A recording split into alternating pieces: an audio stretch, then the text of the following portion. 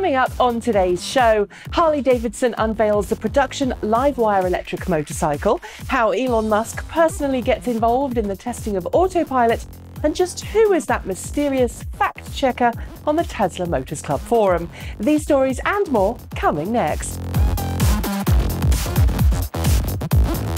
Hi there folks, welcome to another roundup in the world of cleaner, greener, safer and smarter transport. No, you've not lost a couple of days. I'm away this weekend being a giant doggo for a good cause, so I figured it made sense if I recorded this early and also released it early too. There's quite a lot of two-wheeled news in today's show, as it was the 2018 EICMA motorcycle show in Milan this week. And the first of these motorcycle stories comes courtesy of Harley Davidson, which unveiled its production LiveWire electric motorcycle there. It's quite the looker with style that's unmistakably Harley. I almost want to say there's an air of Electroglide in that light housing at the front. While no official specifications or prices have been listed yet, we can tell you that it comes with level 3 DC quick charging as standard, meaning you'll be able to recharge for the next leg of your ride in about as much time as it takes to grab a quick bite to eat. Personally, I can't wait to get a ride when it enters production next year.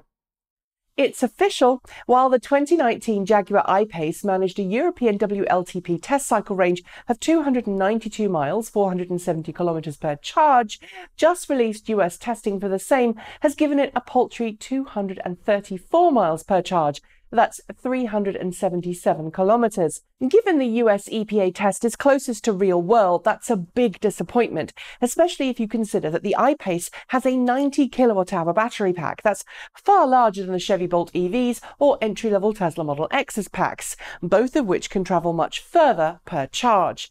Lime, the Alphabet and Uber-backed scooter share service that's popular in many cities around the world, will soon be bringing its service to the city of Seattle. But unlike most places where it offers bicycle and electric kick scooter shares, it will bring Lime-branded electric cars along too. Reportedly, the two vehicles in consideration for the Seattle service alongside electric scooters are the Fiat 500e and Renault Twizy, a European two-seat city runabout. In Europe, the Twizy is allowed to travel at up to 50 miles per hour, 80 kilometers or thereabouts, but thanks to US regulations, any Twizys used in the US would have to be restricted to 20 miles per hour, 30 kilometers per hour, as they were when San Francisco-based Scoot trialled them last year. As I detailed in our last show, Faraday Future is in a pretty dire way, having lost some of its top execs and furloughed some of its staff last week in a last-ditch effort to stay afloat. Well, now it appears that some Faraday Future employees have turned to crowdfunding to help staff, launching a GoFundMe page to raise $50,000 to help employees avoid financial trouble while Faraday Future scrabbles to find more capital. It's super sad that this is happening, and it's good to see that the GoFundMe exists, but I suspect those affected will be looking for new jobs too.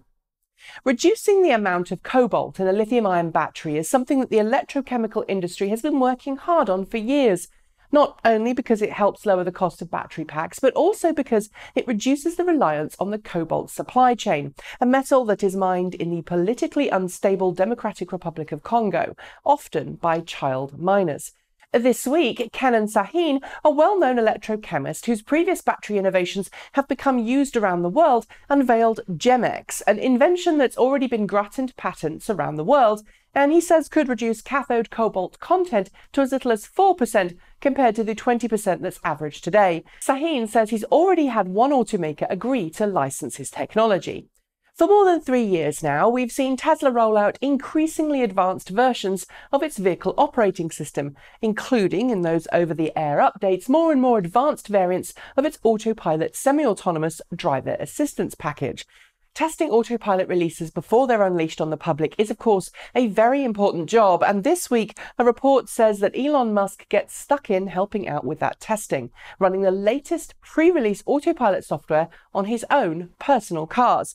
Interestingly too, the report suggests Musk has a special software hack enabled to make his car's autopilot behave a little more aggressively than it does in publicly released software.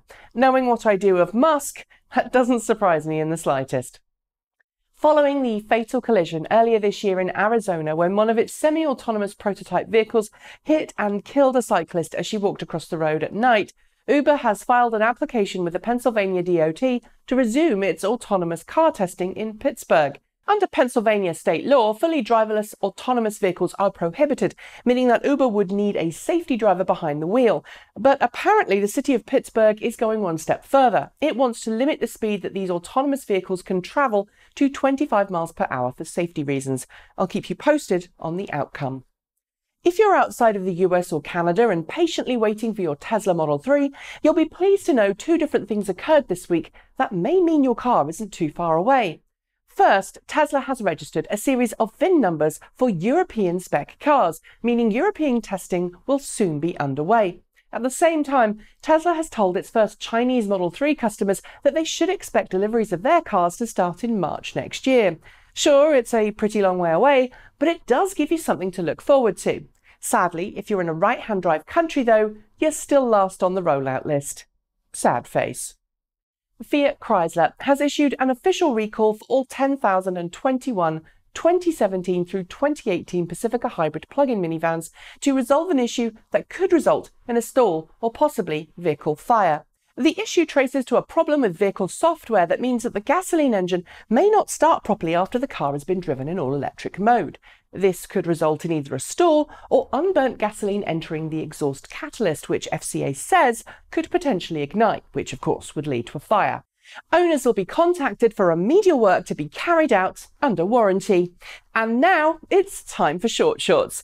Daimler announced an expansion to its Accumotive battery production facility this week, doubling the number of staff working on its battery production lines from 500 to 1,000. This is also that it's ready to produce high volumes of batteries for the upcoming Mercedes-Benz EQC SUV, which is due next year.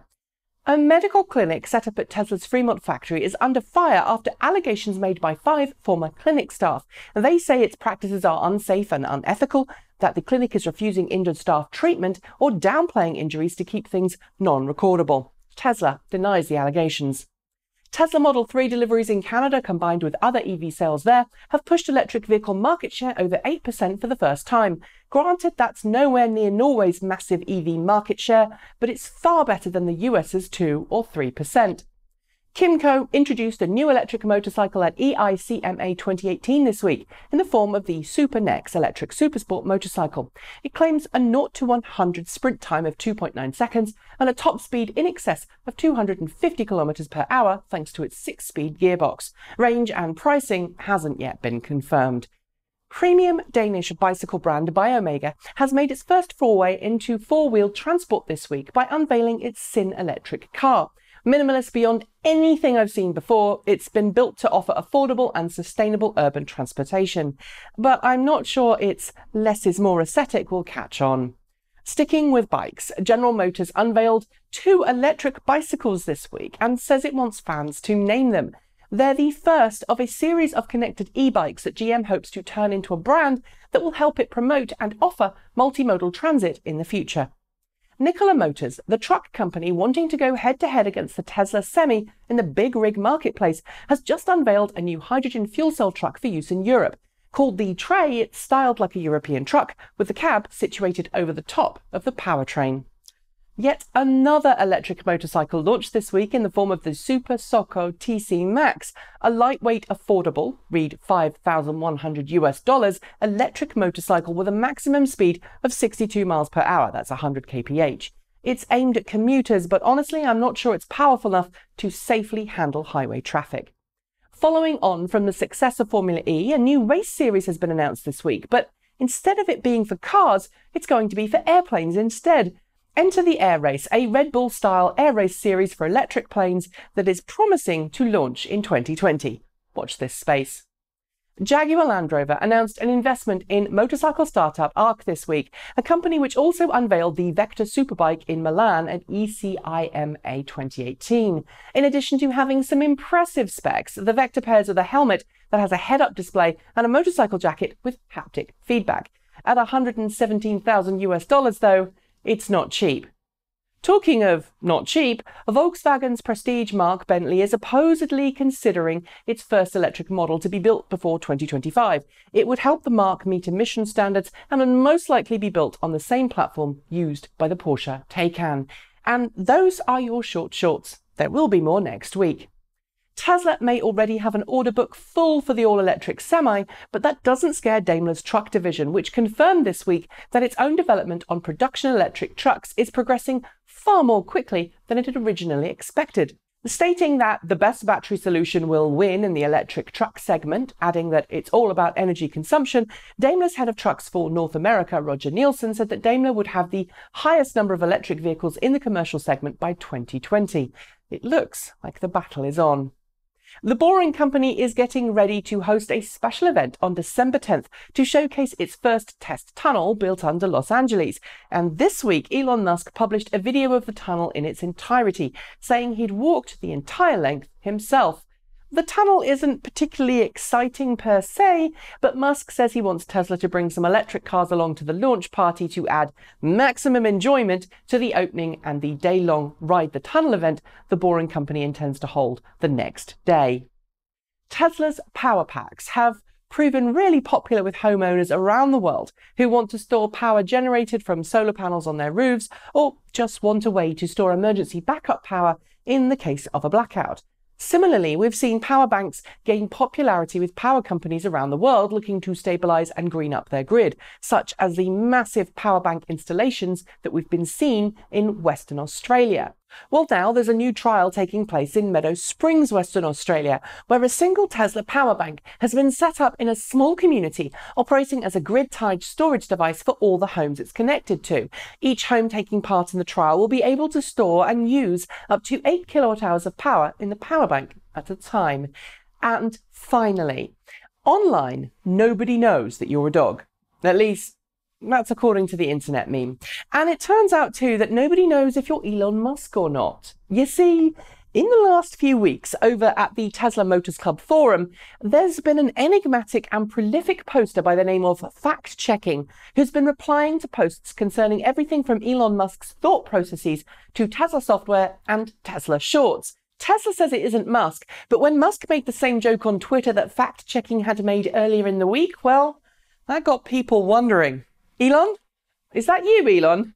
And on that note, it's the end of this week's show. As usual, like, comment, subscribe using the links below, and don't forget to hit the notification bell. Oh, and if you can, please consider supporting us through Patreon. We really couldn't make any of these shows without all of the fantastic support that we get from our Patreon patrons, and it's never too late to become one for yourself.